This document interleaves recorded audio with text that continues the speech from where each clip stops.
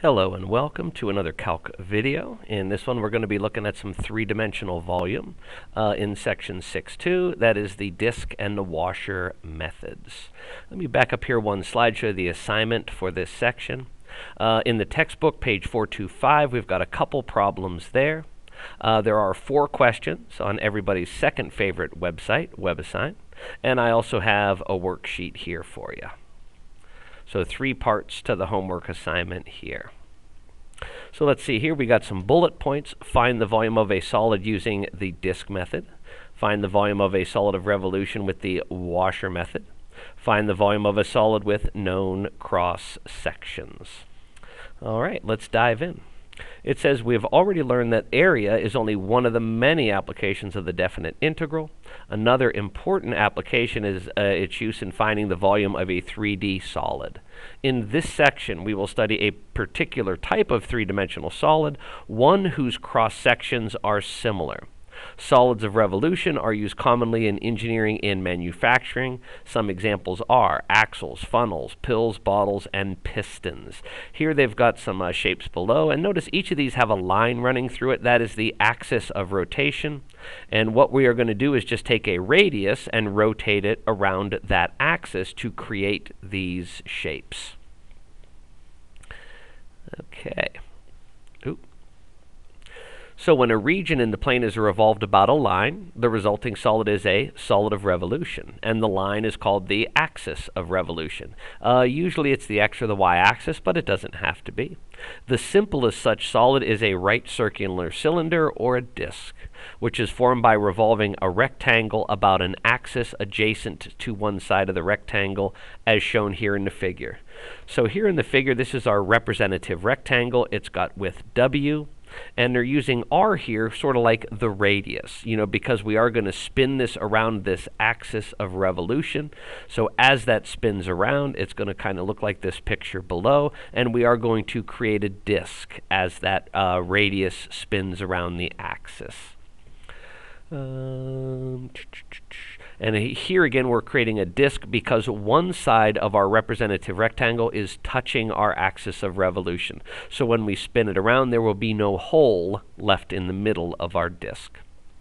The volume of the disk is the area of the disk times the width of it. Well, the area of our circle is pi r squared, and we multiply that by the W, the width of the disk.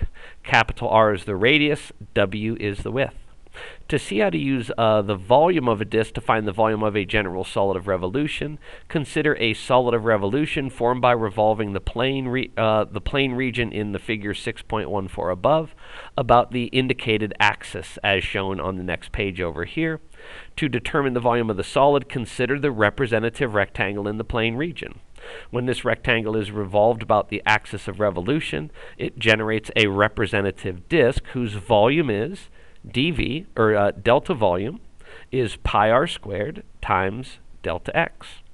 Approximating the volume of the solid of n such disks of width delta x and radius r of x sub I produces, here's the volume of our solid, back to the summation stuff. We're going to sum up all our rectangles, and here's our pi r squared times dx. We can factor the pi out and go from there.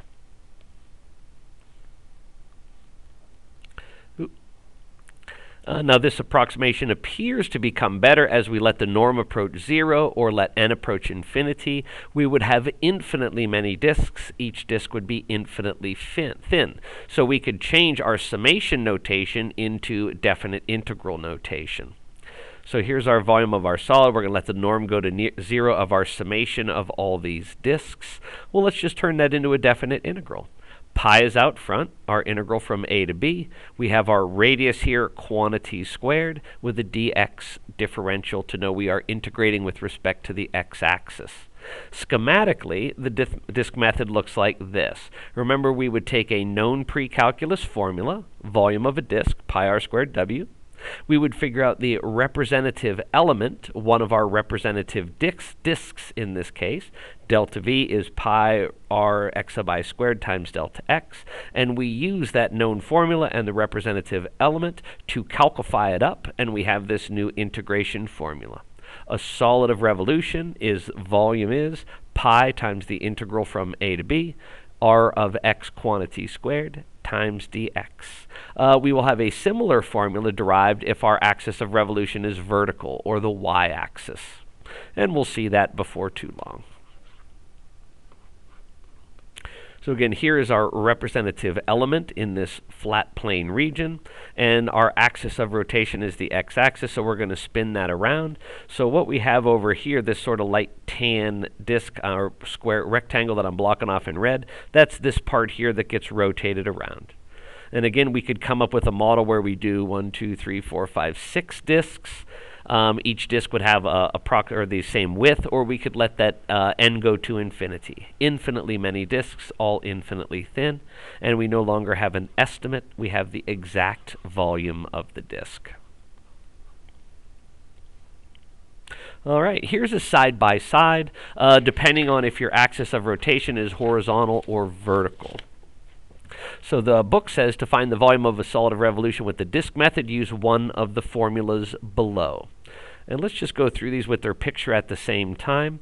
Notice here to the left of the red line, here's our representative element in the plane. Notice that it is perpendicular to the x-axis. So that means we will be integrating with respect to x. Our upper and lower limits will come from the x-axis. Everything will deal with x. And if we look up here at the formula, we'll see that.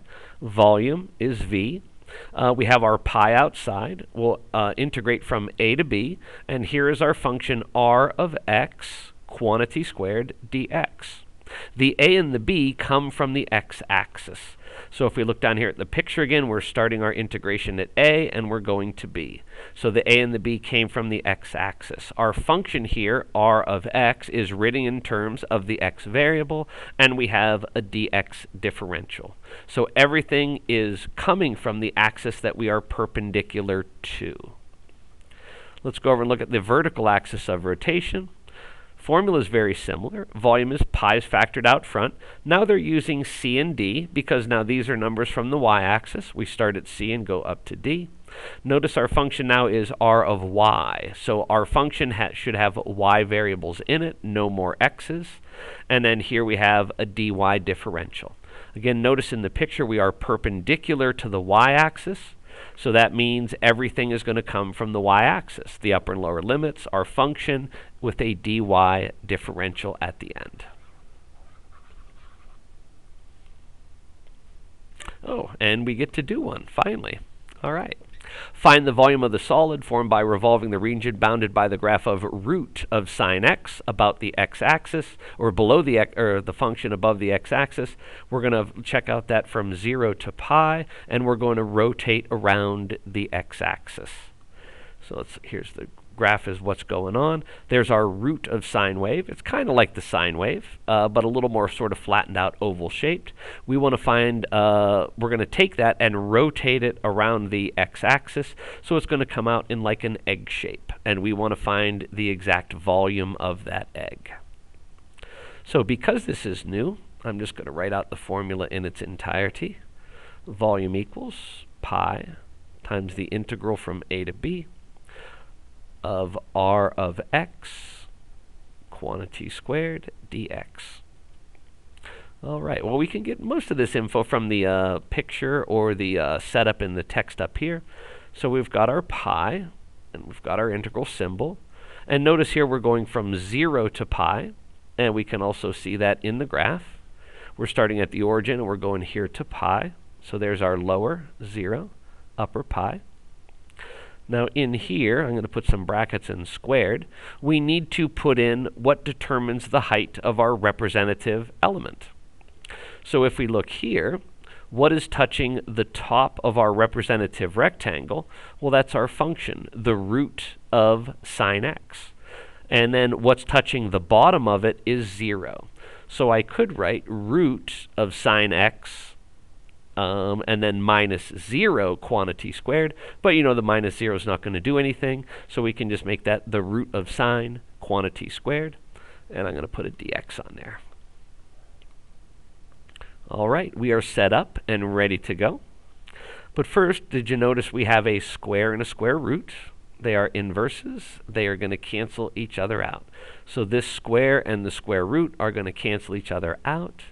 So now we have our volume is pi times the integral from 0 to pi of just the sine of x dx.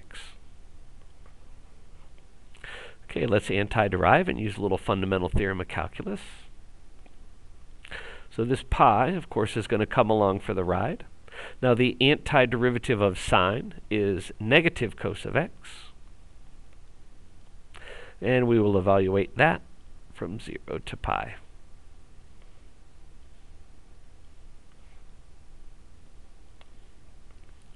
So I like to save this pi out here till the very, very end. So there's a pi. And now here in these brackets, we'll do our fundamental theorem. Upper limit, pi jumps in. So that's going to be the negative cosine of pi minus, lower limit's going to jump in, minus the negative cos of 0. And there we go.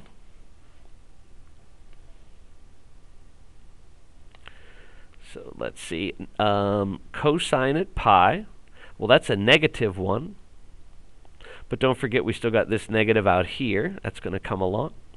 This minus the negative, that'll turn into a plus, and the cosine at 0, well, that's just equal to 1. So minus the negative, that is a 1 plus a 1. Last I checked that was 2. And remember we still have this pi out here, so that's going to be 2 pi. Final answer. The exact volume of that egg-shaped rotational solid is pi. And I just noticed when I looked in my notes, yeah, before I just had this part up here. So there is our plane region, our flat two-dimensional representation. As we spin that sort of golden-colored rectangle around the x-axis, that's going to create our disks. And all those disks together will form this egg shape. Exact volume is 2 pi. Ooh, now this is a good one. We're going to rotate around a line that is not one of the coordinate axes. So the book says find the volume of the solid formed by revolving the region bounded by the graphs of 2 minus x squared. That's a downward opening parabola. And g of x, our other function is just y equals 1.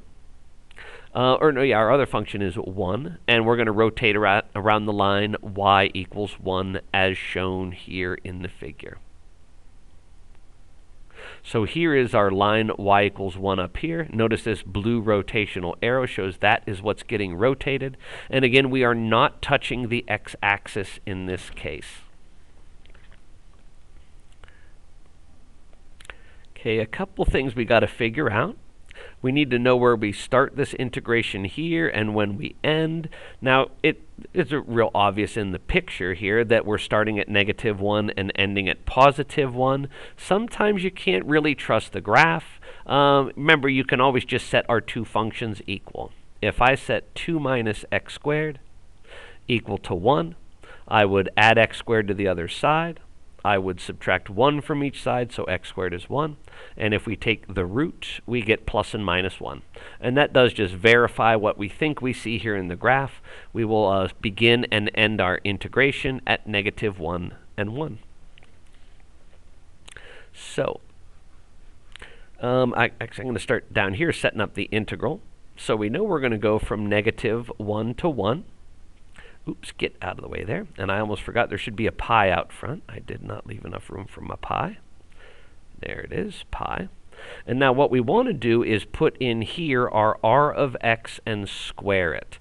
This is our radius that is rotated around our rotational axis. So this is the height of our rectangle. Let me hit this rectangle up here in red ink. There we go. And the height of that rectangle is what is touching the top minus what is touching the bottom. So for r of x, what's touching the top of it is the 2 minus x squared function. And then we're going to subtract what's touching the bottom. The bottom of that red rectangle is touching the line y equals 1. So our radius, our r of x, 2 minus 1 is 1. So that becomes a 1 minus x squared. So that's the radius that we're going to rotate around. So that's going to go down here inside of these black brackets. 1 minus x squared goes in there, and we'll give it a dx differential.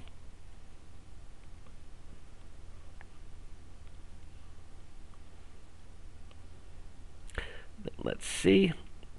If we try to u sub this, our inner function's derivative would be a negative 2x. We could give it a negative 2, but the x is nowhere to be seen. We're missing the most important part.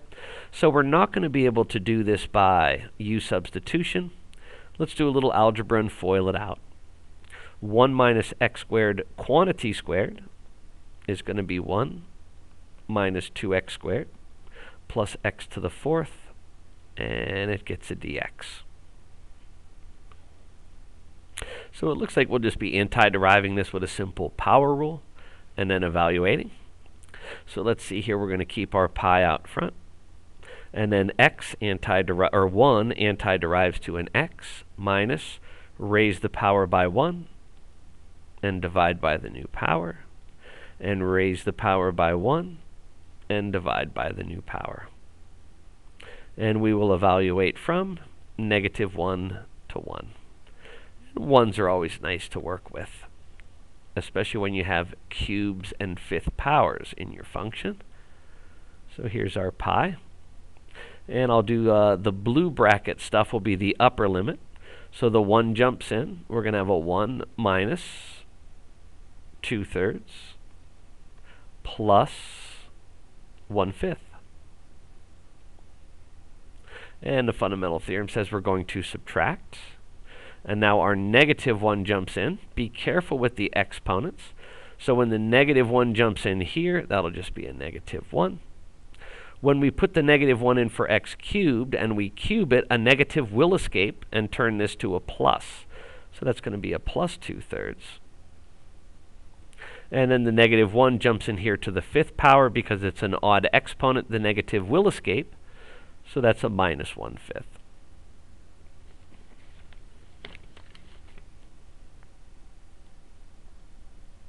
Oop, hold the phone. I just noticed up here, this is a plus.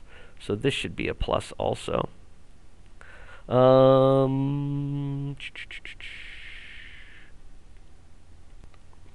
Okay, now let's distribute that red negative and see what terms we can collect together. It up there. So let's see. Don't forget we got this pi lurking out here. And then we've got a 1 minus 2/3 plus a fifth. That's an ugly 5. Distribute here, that'll be a plus 1. Distribute minus 2/3. Distribute minus 1/5. So let's see, right off the bat, it looks like those 1/5s are going to cancel because we got a negative and a positive. They cancel out. So we still got this pi out here. And then we've got this one plus this one, that's equal to 2. And we've got a negative 2/3 and another negative 2/3. That's a negative 4/3, or 1 1/3. Oh, and you're going to have to forgive me. Let me back up a little bit here. Those 1/5s should not have canceled. When I go back through my notes, in the original, it would have been a plus, but then we put in a negative 1. So this one up here should have been a negative. And then when we distribute that negative, then this one would be a positive. There we go. I apologize. So let's get back to the work here. So we've got 1 plus 1, that's a 2. We've got a fifth plus another fifth, that is plus a 2/5. And then we've got a negative 2/3 and another negative 2/3, that's a minus 4/3. There we go. That's a 2 over 1. Get the common denominator 15. Let me erase up here and work my way back up. So if we give everything a common denominator of 15, 2 would be 30 over 15. For this one, multiply top and the bottom by 3. 6/15 minus multiply this one by 5 over 5. 20/15. And if we check out all those numerators, we're going to get 16/15. 15ths. When we add and subtract them all, 15/16 pi. And that would be cubic units of some sort.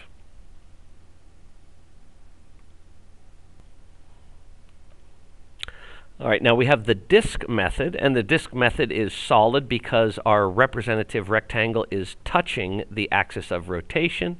But what if our rectangle is not touching the axis of rotation? When we rotate it, we will have a hole in the middle, creating a washer. So the disk method can be extended to cover solids of revolution with holes by replacing a representative disk with a representative washer. The washer is formed by revolving a rectangle about an axis as shown in the figure. If lowercase r and capital R are the inner and outer radii of the washer, and W is the width of the washer, then that volume of that washer is going to be pi times capital R squared, outer radius squared, minus lowercase r, inner radius squared, times the width W. To see how this concept can be applied to find the volume of a solid, consider the region bounded by an outer radius, capital R of x, and an inner radius, lowercase, as shown down here in the figure. If the region is revolved about the axis, the volume of the resulting solid will be a washer. So here we have lowercase r, that is our distance away from the axis of revolution. That is that is the bottom of our representative rectangle. And then over here we have capital R is the touching the height, or the top of our representative rectangle. And then imagine we're going to spin that around the x-axis, and because we're not touching here, we will have that will be like a hole in the donut. So it's going to look something like that. As we rotate it around the axis, we'll have our outer radius. That will be the edge of the disk. The inner radius carves out the hole in the middle of our disk. And here is what that is going to look like set up as an integral. Of course, we have our pi factored outside, definite integral from a to b. And this is outer radius squared minus inner radius squared. Inner radius. Outer radius squared minus inner radius squared, anti-derive with respect to, in this case, the x-axis. Note that the integral involving the inner radius represents the volume of the hole, and it is subtracted from the integral of the outer radius. So here we've got kind of this odd shape. The outer radius is again touching the top of that representative element. Inner radius is touching the bottom. When you spin that around, we have, in this case, a solid revolution. Kind of looks like a funnel. All right. So in example 3, we're going to use the washer method.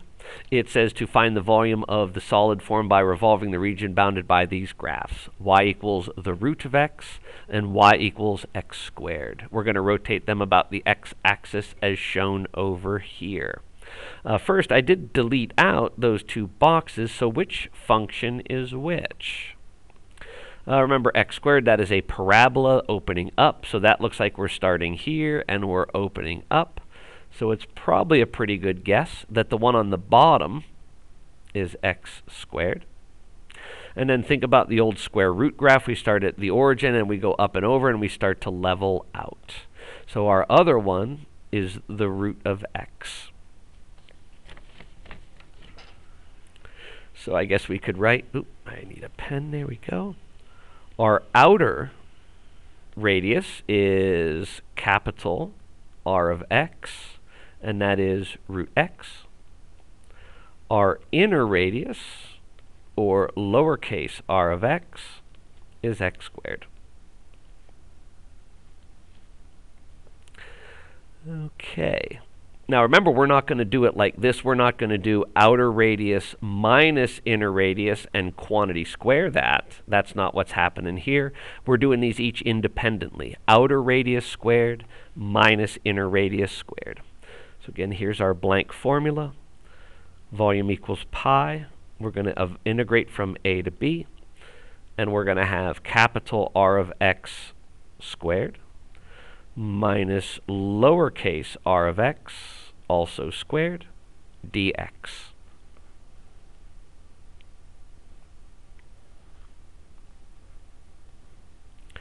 So let's start plugging some stuff in there.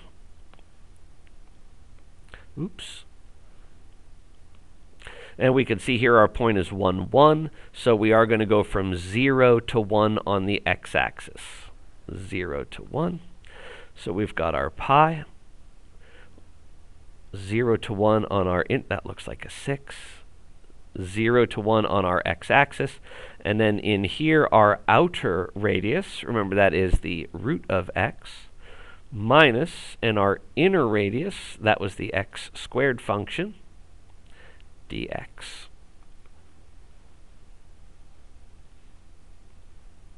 So we need a little more algebra to sort of clean this up, make it look a little prettier before we antiderive. So we've still got our pi, 0 to 1. See, the square root of x quantity squared, square and square root cancel, so that's just an x minus x squared, quantity squared, is x to the 4th, dx.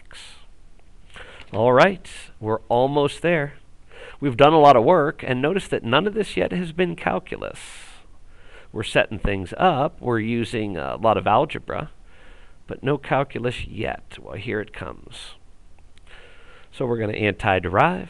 Keep the pi. Remember, that comes along for the ride. X antiderives to x squared over 2. Minus x to the 4th becomes x to the 5th over 5. And we will evaluate from 0 to 1.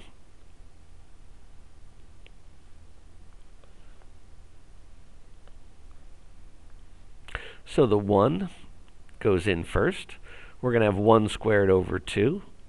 Minus 1 to the 5th over 5, and then minus, plug in our zeros, 0 squared over 2 minus 0 to the 5th over 5. So those zeros are just going to wash out. They don't mean anything. We can just back up and go right there. So what do we have here? Now when your numerators are 1s, what we can do is subtract our our denominators. 5 minus 2 is 3. And then if we multiply them, 2 times 5 is 10. 3/10, and don't forget your pi. 3/10 pi is our volume of that solid. All right, let's see what example 4 has. Integrating with respect to the y-axis, look at a picture. Notice that our representative rectangles are now horizontal. They are perpendicular to the y-axis. And if we see this little icon down here, that is also our axis of rotation. So we are perpendicular to our axis of rotation, and in this case, that's the y-axis.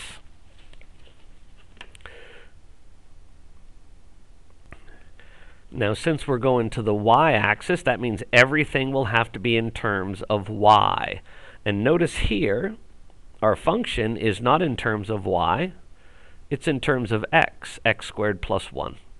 So what we're going to have to do is solve that for x. So we'll start by subtracting 1.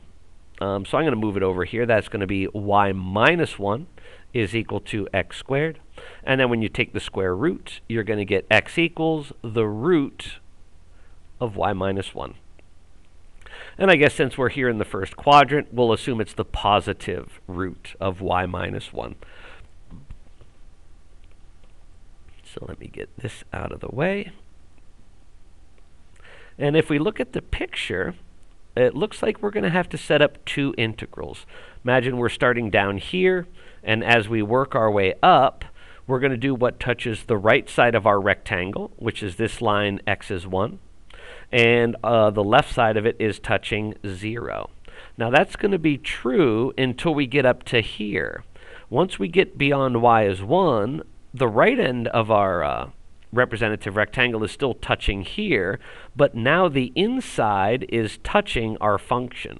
So we are going to have to set up 2 integrals on this one. Our outer radius looks like positive 1. So this is our outer for all cases. When it comes to the inner radius, we're going to have different ones. We're going to have one radius from 0 to 1, and then we'll have a different one from 1 to 2. So this is going to require 2 integral setup. So let's see. I'll do my first one here in red ink. That'll be down here. We're going to do this bottom part. So our integral, we're going to have a pi out front. And remember, now we're going to get all our numbers from the y-axis. So we're going to start here at 0, and we're going to go here to 1. 0 to 1. And now in here, we're going to do outer radius squared minus inner radius squared. The outer radius, what touches the right end of our rectangle, is 1, minus our inner radius is what's touching the left side of that rectangle. That is going to be 0 squared. So there's our first integral. And we need a dy because we are now perpendicular to the y-axis. So the red integral is going to find the area of that stuff I sort of boxed off there in red. Now let me get this out of the way. I'm going to have to erase this so I have a little more room. So now we need to set up another integral to find this blue volume when we do our rotation. So here we could put our plus here, or we could put it down here. We're going to need another integral. So that one's going to have a pi. And now our numbers on the upper and lower bounds. Lower bound is 1, upper bound is 2. So this will be evaluated from 1 to 2. And now we have outer radius squared. And the outer radius is the same as the other one. We're touching that line, x is 1. So that just becomes a 1. Minus inner radius squared. Now what's touching the left side of our representative rectangle right here? Well, that's the function that we solved for and I erased. That's the root of y minus 1. Root y minus 1. And that also gets its own dy. Okay. I'm going to rewrite this down here below in black ink. So let's see, up here in the red stuff, we've got a pi and an integral from 0 to 1. And then that's just 1 squared minus 0 squared. So that just turns into a 1 dy. 1 dy. Now the stuff down here in blue, we've got a plus and a pi and an integral from 1 to 2. Now here our outer radius squared is going to be 1 squared, or 1, minus. Now here, the square and the square root are going to cancel, but be careful. The radical was a grouping symbol, and when we eliminate the radical, the y minus 1 under it should still be grouped. And that also gets a dy. Okay, getting a lot of work, but no calculus yet. We're getting close. I'm just going to do one more step here before we can antiderive. We'll keep this the same. Pi integrated 0 to 1 of 1 dy plus pi times the integral from 1 to 2. When we distribute this negative, we're going to have a minus y and a plus 1. And since we've already got a 1, let's add those up. And we can make that 2 minus y dy. Okay, I think we're actually ready to do some calculus. Hallelujah. Get that out of there. So the first one, I'll go back to red ink. We've got this pi, and we'll antiderive 1 with respect to y. That's y from 0 to 1. Plus, we got a pi here, and when we antiderive here, we'll get a 2y minus y squared over 2. Y squared over 2. And we'll close that one off and evaluate that from 1 to 2.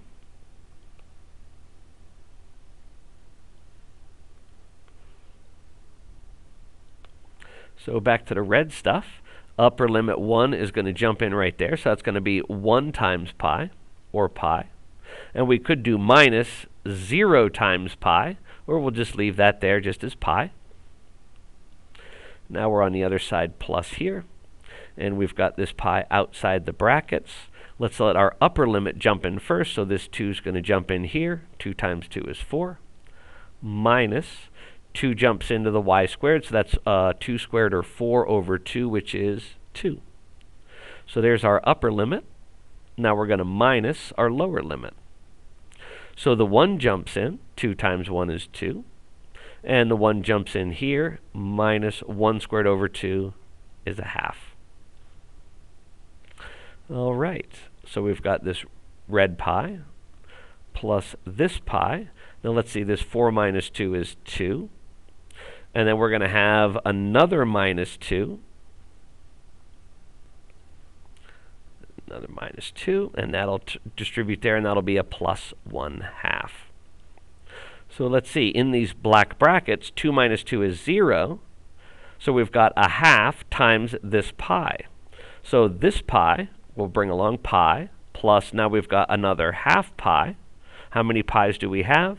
1.5 or 3/2 pi. And keep in mind that would be some kind of cubic units. Since we're looking at volume here for the first time, we're going to have some kind of cubic units.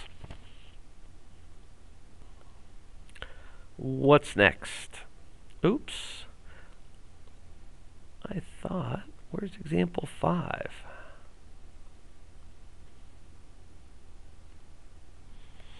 Okay, I had to pause the video there and find example 5 from another slideshow. I can't believe I didn't have it in this one. So now this is an applied problem. We've got a manufacturer. They're drilling a hole through the center of a metal sphere like a ball bearing of radius 5 inches. So the ball bearing has a radius of 5 inches. We're going to drill a hole through it with a radius of 3. What is the volume of the resulting metal ring? Now we can't just take the volume of a sphere and subtract the volume of a cylinder, because we would not have, the sort of edge, the rounded edge of that cylinder when we cut it out. We'd be assuming that was straight. We'd get a good estimate going that way, but it would not be exact. And let me make this picture a little bigger so we can get a better look at it. So we can see here the x-axis is running right through the ball bearing. We have a 3-inch diameter hole cut through it, and the diameter of the sphere itself, the radius of the sphere, is 5 inches. So let me slide this up here a little bit. What we're going to do is figure out our representative element in here, and then we're going to spin that around the x-axis. So here's what's touching the bottom. When that goes around, that will be the hole in the middle of the ball bearing. And then what's touching the top will be our outer radius, and that will go around and be the outer edge of this thing that we're creating. So, and I kind of sort of spoiled the surprise here. We do want to solve this down to y equals. So let's see, what do we have here? We've got a circle. What is the equation of a circle of radius 5? X squared plus y squared equals radius squared. And our radius here is a 5. So let's make that 5 squared, or 25. All right. Let's solve this and get y by itself. So step 1, subtract the 25, or excuse me, subtract x squared. And now we're going to take the square root. So y equals the root of 25 minus x squared. And again, based on our picture, we're up in the first and second quadrants where our y values are positive. So don't put a plus minus on there. We're just going to deal with the positive of those.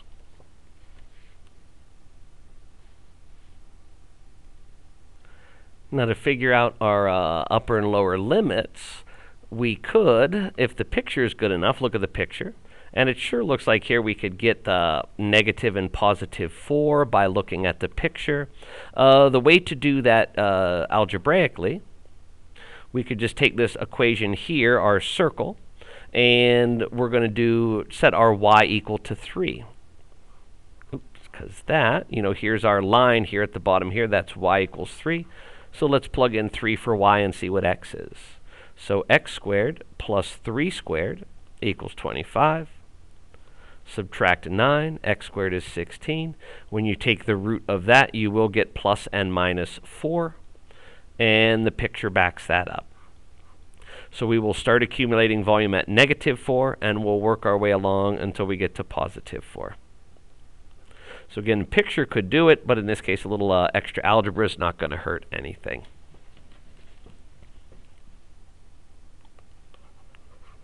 So let's see here. Let's identify inner and outer radius. So the outer radius is what's touching the top of the rectangle, and that's our radical, 25 minus x squared. And the inner radius is what is touching the bottom of that rectangle, and that's just a simple 3. Remember, our inner would be the lowercase r of x. The outer is the capital R of x. So let's put these into a definite integral setup and see where they take us. So our volume is going to equal pi, and we will integrate from, we already figured out, negative 4 to 4. And now we're going to do our outer radius squared minus inner radius squared, and we'll have a dx on there. Now our outer is the radical, 25 minus x squared. The inner is 3 quantity squared.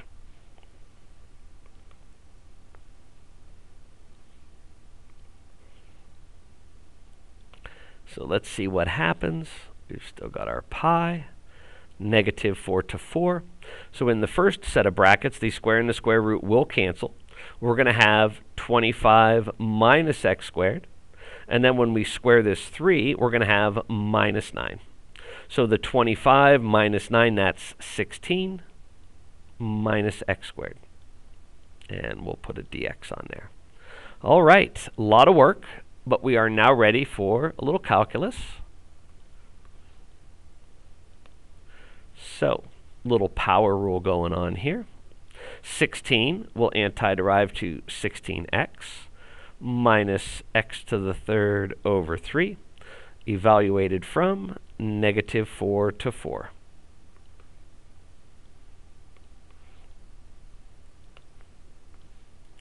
So there's our pi.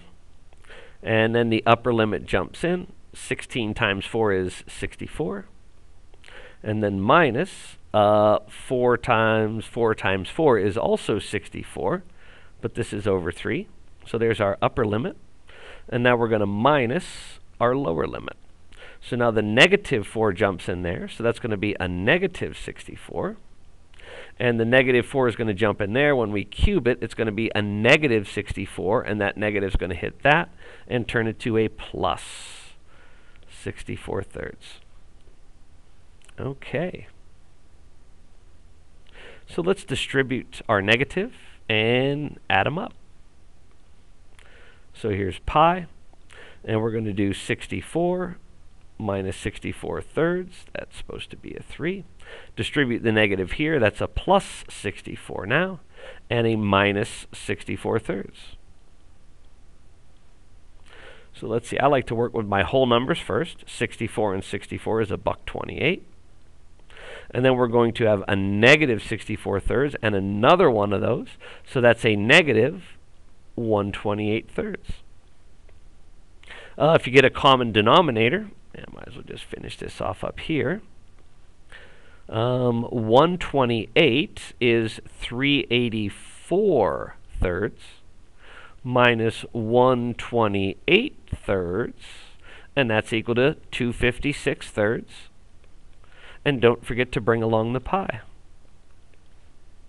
There we go. 256 pi divided by 3 is the volume of our ball bearing with a hole cut through it.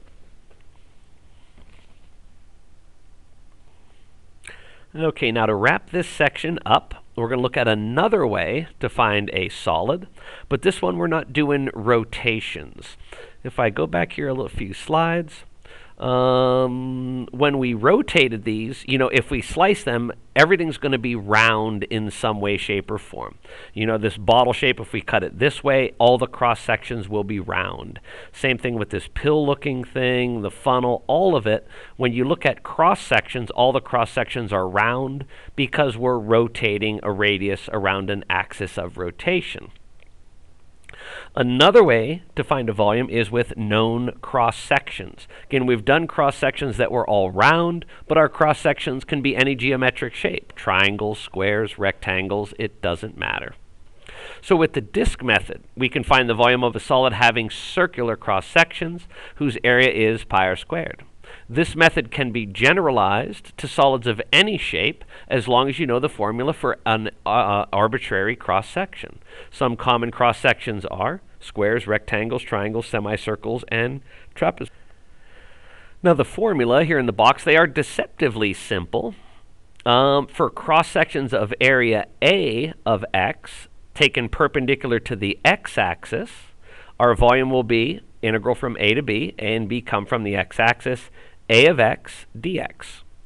If we go to the y-axis, our upper and lower limits are now C and D. Those numbers come from the y-axis, and our formula is A of y times dy. The way I like to explain these when you're in class, imagine, here is, I'm going to sort of draw it at an angle. Here's your desktop.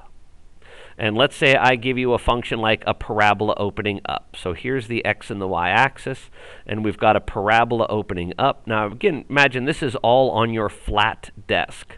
If we use cross-sections that are triangles, the distance between the sides of the parabola will be the base of the triangle, and then that triangle will grow up out of your desk. Down here by the origin, we'll have a tiny little base and a tiny little triangle. And as the parabola spreads open, way up here we'd have a very big base and a very big triangle. And instead, we don't have to use triangles. We could do semicircles. Here is our base, and then we'd have a semicircle on top. Down here, we'd have a base, semicircle on top.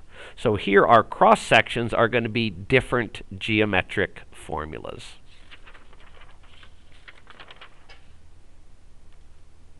So in example 6, we're just going to look at, I believe this one we just do a triangular. And then I got a great one of these we'll do in class with multiple shapes all on the same base. So in example 6, they're asking us to find the volume of the solid shown here in the figure. The base of the solid is a region bounded by these lines. Negative x over 2 plus 1, that's a downward sloping line, y-intercept 1. And x over 2 minus 1. That's a positively sloped line. Hit the y-axis at negative 1. So here you can see in the picture, again, they're trying to do a 3D representation here. Here is our downward sloping line. We're crossing at 1 and going downhill. And then the other one, we are crossing at the y-axis at negative 1, and we are positively sloped. So again, the red and blue line would be flat upon your desk. And then growing up out of that flat desk, we will have, in this case, triangles coming up. So what we need to do here, in this case, we need to find the length of the base of one of our triangles. Length of base.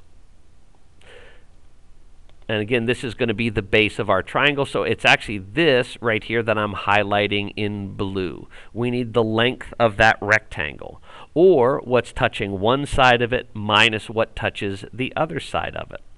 So let's see, let's do this one first. We've got this 1 minus x squared. That is going to be 1 minus, or x squared, x over 2. 1 minus x over 2. And then we're going to minus what touches the other side. That is the negative 1 plus x over 2. And now let's condense that down with a little algebra into one function. So if we distribute this negative, that's going to turn to a plus 1, and we've already got a 1, so that's a 2. And we've got, this is going to distribute to another negative x over 2. So we've got a negative x over 2 and another of them. We've got 2 x over 2's that are negative, so that's just going to be minus x. So here is the length of our base. And in this case, again, we're going to be growing triangles up out of it. But this is a critical piece of the puzzle. The length of the base is 2 minus x.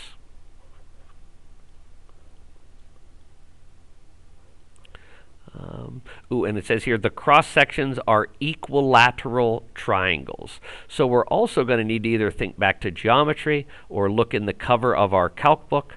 We are going to need the equation for an equilateral triangle's area. Area of equilateral triangle. The formula for that in the cover of your book is root 3 over 4 times the base of that triangle squared. So we've got the length of our base, and we've got the area of the specific geometric shape that we want. So we can now put this into our integral. And let me get this out of here. So now remember, I said the formulas were deceptively simple.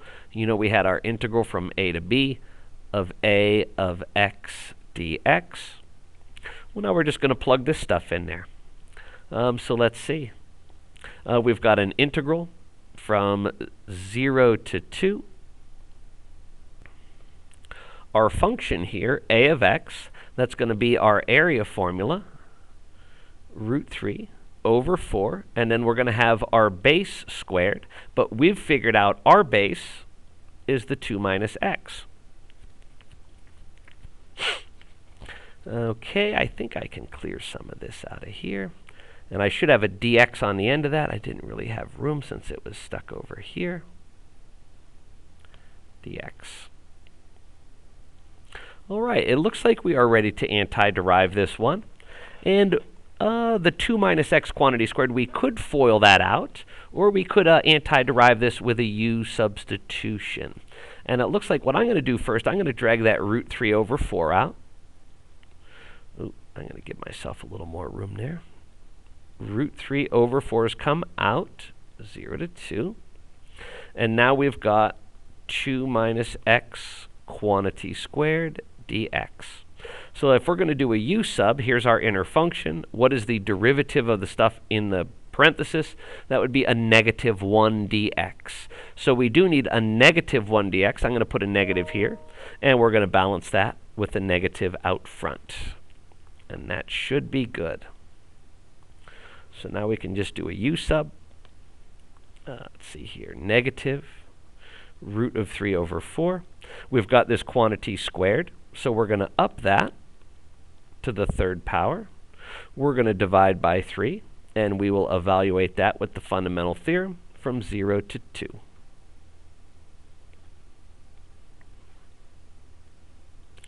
So let's see. We'll save that negative root 3 over 4 till the very, very end. See what happens when the upper limit jumps in. Ooh, look at that. 2 minus 2 is 0. 0 cubed is 0. Over 3 is 0. So that's a 0. And then we're going to minus when the lower limit jumps in. Now remember, keep this as a quantity just in case. So when the 0 jumps in there, we get 2 minus 0. And that is to the third power. So that's 8 thirds.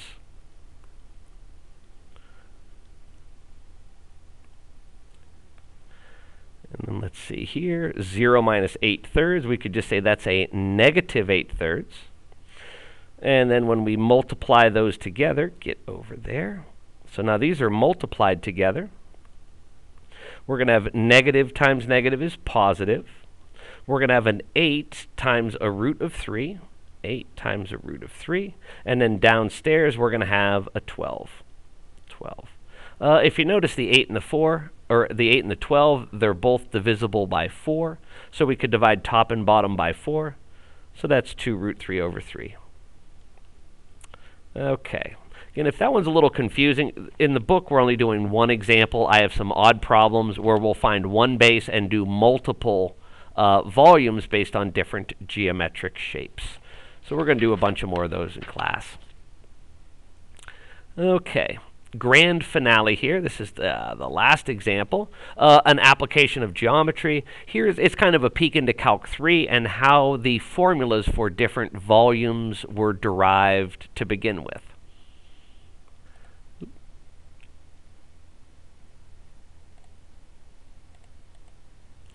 Now you're going to notice in this one too, it's kept very abstract. The setup says prove that the volume of a pyramid with a square base is, volume is 1/3, height times capital B, where height is the height of the pyramid, B is the area of the base. And I want to do a whole bunch of stuff with these pictures, so I'm going to make a new slide and drop our graph or pictures on there. There we go. So the one on top is a three-dimensional representation. The one on the bottom is a cross section. And now what we're dealing with here, we have similar triangles. Similar triangles. So think back to geometry. Similar triangles have all the same angles, but the sides will be a little different in shape, but we can set up proportions between them. So let's label a few things here on these pictures. Down here, this big, I'm going to use red ink. The base of our rectangle here, we'll call that lowercase b. That's the length of that one side. And notice we've got this sort of platform. I'm going to highlight it in red, working its way up. Let's call this base here B prime. So that is our cross section. Looks like a square in there. So B and B prime. And now let's go down to the figure below. So across the bottom here, since we cut that off, this is going to be half of B. That's supposed to be a 1/2. 1/2 B. This overall height here, let's call that lowercase h. And then down here, this part, let's call this y. That's our distance that this platform is above. Oop, and I guess we could call this here 1/2 b prime. B prime. So what's this little gap left up here? Well, if the overall height is h and this is y, this has to be h minus y. There we go. So again, what we have here are similar triangles. And let me do this. I'm going to slide this over here. There we go. And we can, since they are similar triangles, we can set up a proportion. Now I'm going to set up my first fraction like this. B prime is to B as, we want to figure out what's going on the other side here. So B prime is to B. And that is, B prime over B. We could say that is the side of this little platform I'm hitting here in the black ink. And then the big B is the side of the big base of the triangle. So let's relate that to the heights. What's related to the height of the big base? Well, that would be this h. The overall base of the pyramid, the overall height of the pyramid. So those are going to go straight across from each other. What we have up here is the base of this platform, this cross section, as it works its way up. So what's the height above that? Well, that would be this part right here I'm hitting in black ink, h minus y. That quantity, h minus y. Okay, now let's isolate this b prime. Remember, that is, my pictures are getting so covered here. This right here I'm hitting in red ink, that is our b prime. The side of one of our sides of that sort of platform, that cross section. So if we get that b prime by itself, that's as easy as multiplying both sides by b. So I would write that as b over h times h minus y. There we go. Now remember, if I back up, is that here? Capital B is the area of the base. And what we've just found here, whoop, wrong way. What we've just found here is one of the sides. So if I want to turn that into the area of the base, I'm going to have to square it. So I would square this side, b prime squared, and now I'm just going to square everything on the other side. So the area of that platform is going to be b squared over h squared times quantity h minus y squared. And when we integrate this, notice down here, our representative rectangle is perpendicular to the y-axis. We're going to integrate this from lower limit 0, upper limit h. Oops, that wasn't supposed to happen. So we're going to integrate from 0 to h. Volume equals, we're going to integrate starting at 0, going all the way up to h, and then we're going to have that a of y dy. So that's going to be that formula we just found, b squared over h squared, h minus y quantity squared dy. And a big thing to keep in mind here, remember b and h are numbers that are set in stone depending on what size pyramid we're working with. The only real variable up here is this y. So I'm going to highlight that in red. Keep that in mind as we're integrating this. Let's do a u sub. So here is our u, some number minus y. What's the derivative of that? Well, the number would derive away. The minus y would derive to a negative dy. So we are going to need a negative dy. I'll put a red or a blue negative there. And of course, we'll balance that in front of our integral symbol also with a negative. The b squared over h squared, we could pull that out since it is just a number, or we could just leave it attached. It's just some other constant. So we're not going to worry too much about it. So let's antiderive. The negative comes along. The b squared over h squared is going to be there because that's just a number. Now here's our inner function. So let's raise that power by 1. It's up to cubed. We're going to divide by the new power cubed. We are going to evaluate that from 0 up to h. Again, lots of variables in there. B's and h's and y's. Oh my. So I'll switch to red. H is going to jump in. So the first part, we're going to have b, or negative b squared over h squared, times, when h jumps in here, we're going to have h minus h. So that's going to be 0 cubed over 0. And when we're multiplying by 0, this entire term just gets zeroed out. It's gone. Fundamental theorem says we are going to subtract. And now we've got another term. Careful, we still got this negative here. So that's going to be inside the bracket. And we're going to have a b squared over h squared. That's supposed to be a 2. There we go. Now when 0 jumps in for y, we're going to have h minus 0 quantity cubed. So that's going to be h cubed over 3. Oh, get rid of this. There we go. So we still got that negative outside that bracket there. So of course we're going to multiply. Negative times negative is positive. And let's see what happens if we multiply straight across.